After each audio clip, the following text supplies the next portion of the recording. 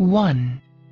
Calories, energy. Beginners often make the mistake of either following nutrition plans geared toward more advanced bodybuilders, or incorporating pre-competition diet practices that simply don't apply to them. Here one thing has to happen: to build muscle, the body needs more energy, calories, than it burns each day. So cutting back on carbohydrates, and even low amounts of healthy dietary fats, is a big mistake. However, you must also understand that no one, not even the champion Mr. Olympia, increases muscle only without fat. So expect to get some body fat.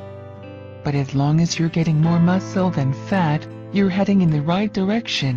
2. Protein is the basis. One of the best nutrition tips for bodybuilding ever.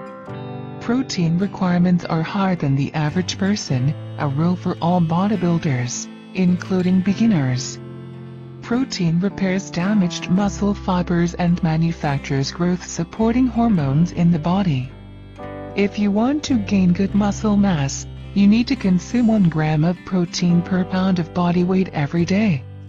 For a 180-pound adult, that means 180 grams a day of protein would be fine, but this number can go up based on several factors.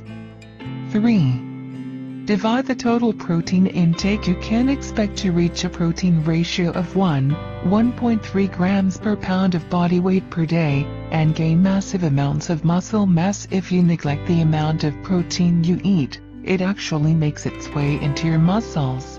4. Carbohydrate drive process. This shouldn't be overlooked, especially in a world where low carbs are the mainstay of shedding body fat. Carbs. If gaining muscle mass is your goal, you need carbohydrates, and even plenty of them, to make your body grow. Carbs are your fuel for training, allowing you to push yourself for a stronger, harder, and longer workout, and detonating the hormonal mechanism in the body that drives amino acids from protein into muscle tissue to aid repair and recovery.